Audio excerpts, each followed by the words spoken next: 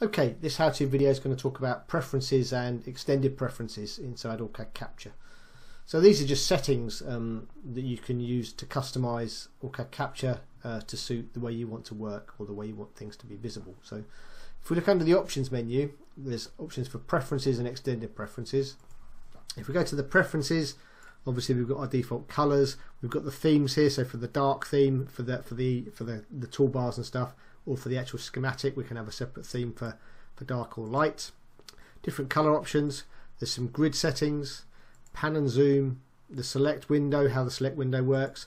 There's a miscellaneous tab that includes things like your schematic page editing, what sort of line and fill styles work for symbols, what the session log font is, whether you've got inter-tool communication enabled for things like when you're cross-probing and cross-placing with OrCAD PCB Editor, and how parts are automatically referenced.